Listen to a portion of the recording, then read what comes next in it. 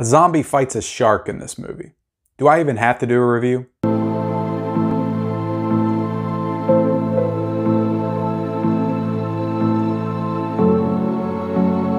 Hey everyone, and welcome back to the Mid-Level Media channel. I'm Ken, here today for another disc review. This time I will be reviewing the 4K edition of Zombie, directed by Lucio Fulci, released by Blue Underground. And yeah, so last week I did my Blue Underground unboxing where I got in just a bunch of different films from director Dario Argento, Lucio Fulci. I also got Maniac in 4K, a lot of different 4K transfers, so I wanted to try to start diving into some of these movies because when it comes to these more obscure niche horror films from the 70s and 80s, in particular in the giallo Italian horror genre, you know, I have some gaps. I have not seen a lot of these movies, so I wanted to dive into Zombie first because I've heard tons of good things, not only about the 4K transfer of this, but also just the movie itself. Now, one thing I will say before getting into this review, guys, is I'm not the biggest zombie genre fan. I just don't find zombies all that scary. So it's not that I don't enjoy the movies. It just never hit me like I would want my horror to. Like, I like to be scared. I like to feel uneasy. That's a part of the joy of watching a horror movie. So when I watch a zombie movie, I'm more or less just more into the action aspect of it, the survival aspect of it. You know, how are these people going to get out of this situation? You know, I'm more interested in the human aspects, which is why I enjoyed the show Walking Dead for as long as I watched it. But when it comes to my favorite zombie movies, you know, Night of the Living Dead, I like it. It's okay. It's just, it's never been one of my favorites. Day of the Dead, Dawn of the Dead, Romero's version. I like them. They're just not among my favorite horror movies of all time. My favorite zombie film of all time is Zack Snyder's Dawn of the Dead. It's just the first movie that I actually felt creeped out by zombies was in his visions. Again, like I said, directed by Lucio Fulci, and this is my first film from that Italian filmmaker as well. So he was kind of Dario Argento's, I guess, contemporary back in the day. Stylistically, I see a lot of the similarities. I mean, I've seen about 6 Argento films, so I am familiar with that giallo Italian style that he kind of brings to the table. And Lucio Fulci, you can definitely see where the two of them were kind of in similar camps as far as their style of filmmaking in the horror genre. So the cast in this movie is Ann Bowles and Peter West, who I both think are English actors and actresses. I'm not familiar with either one of them, but you know, we'll get into their performances here in a second. So right off the top, guys, I just want to say I really love this movie. I really love this movie. If not just for the zombie aspect of it, the horror aspect of it, there's just tons of great iconic imagery in this movie, tons of great iconic moments, so very memorable moments. I love the way that the zombies are portrayed, the way that they're presented, the way they just kind of raise themselves out of the ground. I don't feel like I've ever seen a zombie movie just presented in this way before, and I really was down with the style in which they used here in this film. Just kind of the fusing of that giallo style with the zombies just made this feel incredibly different than any other zombie movie that I had ever seen before. It is extremely grotesque. You know, there's just scenes of zombies just ripping flesh off, just like they're eating out of a bowl of food or something, just kind of like eating spaghetti with their hands. There's like guts all in their hands and stuff like that. Just some really cool imagery and scenes in this film, and just going into some of the more iconic moments, some of the moments that just stick out to me like a sore thumb and I won't forget them. One scene in particular is like straight up giallo. I feel like I've seen Argento do scenes like this before, but the scene where the girl, the zombie reaches in through the window and is like pulling her in. This piece of wood just goes through her eye. It's such a cool scene, just the way it's shot and presented, because she's so far away from it and it just kind of slowly goes toward it, and you know it's going to happen, so the tension's building as it happens, and then it just goes in and then it pops out and the eye is just kind of floating there, and it's a really cool scene that I enjoyed a lot. And then there's the scene, of course, it's from the cover of this, with the zombie rises out of the ground. I just love I don't feel like I've ever seen that in this way, just the way that they just come out of the ground and there's worms on them. And it's just such cool imagery. And the zombie comes out and there's worms in his eye and the girl's just standing there. Of course she doesn't run, she's just standing there. She's in shock.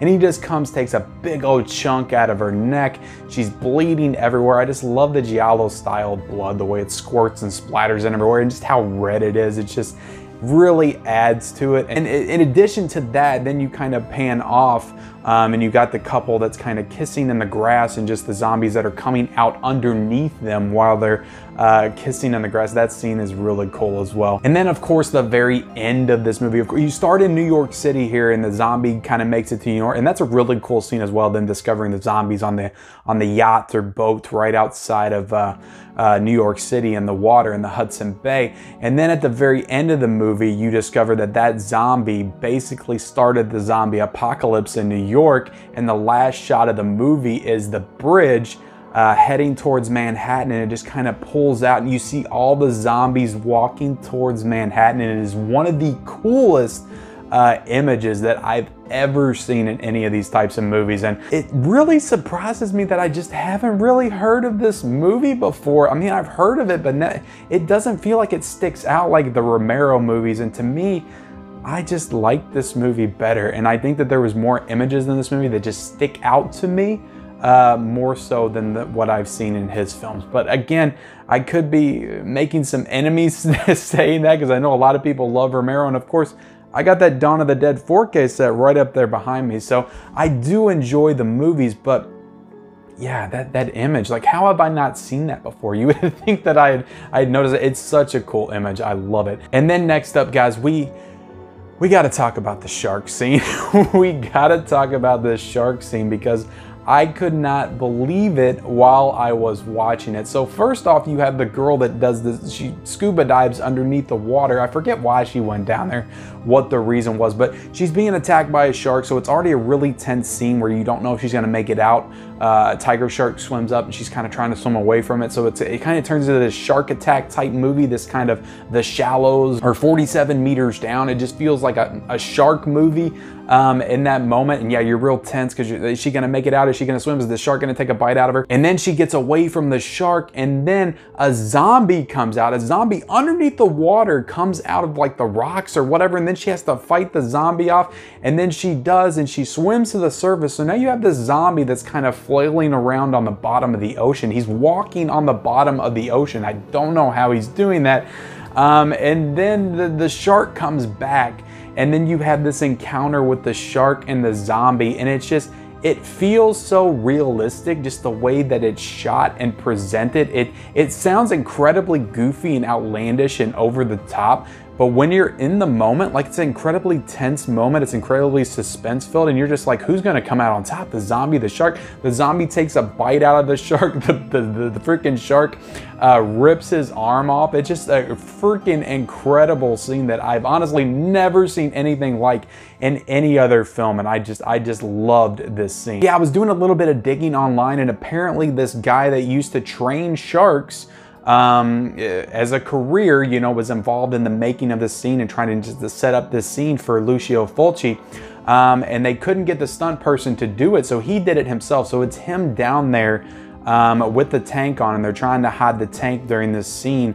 And yeah, it's such a well done scene. And I couldn't believe it that they actually got this. And it feels so real because it is real. Definitely, like I said, like, more scenes and moments in this movie just stand out to me more than anything else than a George A. Romero zombie film. Also, just the makeup effects, like, you've never seen zombies at this time presented in this way. Like, you're used to the Romero style where it's just humans that are kind of have face paint on, and it's not really as scary to me. Like, they're all done up here, they're all grotesque. There's this image of this guy just walking in the street, and he's got like blood dripping from the side of his head, and just the way that they show it, which looks freaking incredible in 4K. It's just so cool, and just, yeah, all the makeup effects with the zombies and the worms coming out of their eyes, what they look like when they come out of the ground, it's all just so well done. And also, I love the island setting. Like, I'm not a big zombie movie fan, but I used to play a lot of zombie games. I played Dead Island games, I played Left 4 Dead, played Dead Rising, all of those games.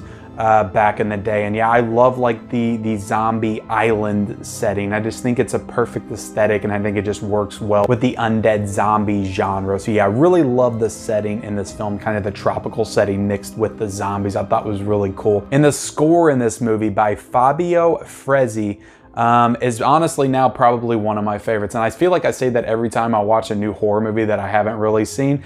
I love the score. I just love horror scores. I love discovering new tracks to listen to. And I've been listening to that main theme from Zombie like nonstop since I watched this movie. I just think it's an incredible theme. There's also some really great action and set piece moments in this movie, in particular the last 20 minutes where they're kind of, their backs against the wall and they're fighting all these zombies as they're coming in at them. They're throwing Molotov cocktails, they're lighting buildings on fire, there's stuff exploding, they've got guns, they're shooting them. So the way that all plays out and the action that's presented is really well done. As for my negatives, I don't have a whole lot with this movie. Like I said, I really loved it. If I had to nitpick, I would say the actors aren't the strongest, but then again, the characters in this movie are more of a backdrop to just the zombie action. You know, I take the story with a grain of salt. It's a girl that's coming over to this island trying to find her father who's missing. She's using the help of this scientist guy that she kind of met back in New York City, and they're trying to find her father, and they meet up with a couple other people that's trying to help them kind of navigate through the island. And then there's a whole like voodoo subplot and kind of the origin of these zombies. So the story isn't the strongest, the characters aren't the strongest, the performances aren't the strongest, but to me, that's not the real selling point of this film. Overall, as a movie, guys, if I had to slap a number on it, I mean, on Letterboxd, I gave it a 4.5 out of a 5. Like, I think this film is near perfect. The only thing drawing it back is some of the story and the characters not being the strongest. But again, that's not really what this movie is about, to me at least, so I'm not gonna knock it that hard just for that. Getting into the packaging of this release, guys, I mean, I didn't get the slipcover with it. They said the slipcover is not really in print anymore. It's kind of hard to get, so I didn't get this. This was the only one that I got in that set that the only 4K that I didn't get the slipcover with. But I'm fine with that. I'm fine with it. The packaging is really cool. I really love the artwork on it. The disc art in there, you know I love disc art. The disc art in it is really cool as well. So I love how they have like the image of them walking across the bridge on that disc right there. So, you know, it's a little disappointing that Blue Underground doesn't do reversible cover art. I wish that they did, but you know, the packaging's fine. It's fine. As for the audio and visuals, guys, like, I don't think you get too much better than this. This 4K transfer is just incredible. And I'm not basing this off of the Blu-ray release because I didn't watch the Blu-ray release. This is the first time I'm ever experiencing this film is in 4K, and to me, it looks fantastic. The detail is incredible. The way these zombies look, the makeup effects, the gore effects, just all looks like stuff that I have never seen before in any horror movie. And yeah, I thought it was absolutely incredible, the transfer of this. It lives up to every ounce of hype that it got before I watched it. The special features, this has a lot of great special features on it. I didn't watch every single one, and all of these were with the 2018 Blu-ray 4K restoration that came out back in 2018. So none of these are new to this 4K release. So if you already have that release, you're not going to get anything new as far as special features. But if this is the first time that you buy this on any format, then you know, this is a lot of great special features in this. The one that I enjoyed the most was probably the Guillermo del Toro interview, where he was talking about this being one of his favorite films and just talking about all the great moments in it. So I really enjoyed that interview with him as well. And then Zombie Wasteland, I watched that one. It's kind of like interviews with the actors and stuff about the making of the film. And then When the Earth Spits Out the Dead, there's an interview with I think a writer who wrote like a book on Fulci's like filmography, and his name's Stephen Thrower. I thought his interview was really well done as well. I enjoyed that. Overall, guys, as for a rating, you know, I leave my rating system in the description below if you want to know all the different levels of the rating system, but this to me is a buy it now. I think it is an absolutely fantastic release, and right now on Blue Underground's website and Amazon.com, you can get this for $33.49. So I got this for 25 bucks in the Blue Underground sale, but $33.49 is not a bad deal either. And for what you get with this, and for this being one of the better 4K transfers I've ever seen, one of the better zombie movies I've ever seen, and just one of the better overall horror movies that I've ever seen. Just some memorable moments in this film. And yeah, I can't recommend this enough. This has to be a buy it now for me. So definitely get on Amazon if you don't own this, if you've never seen this. This is a high recommendation from me, so definitely check it out. I will have all the links for purchase in the description below, so definitely check those out if you are interested in purchasing this release. So with that, guys, that does it for my review of Lucio Fulci's Zombie from Blue Underground, the 4K transfer. So definitely, if you can, hit that like button, subscribe to this channel if you have already, comment down below your thoughts on this film. Is it one of your favorite zombie films of all time? Is it one of your favorite Fulci films, your favorite horror films? Comment your thoughts down below, and also turn on those bell notifications for all future videos and reviews, and we'll see you next time.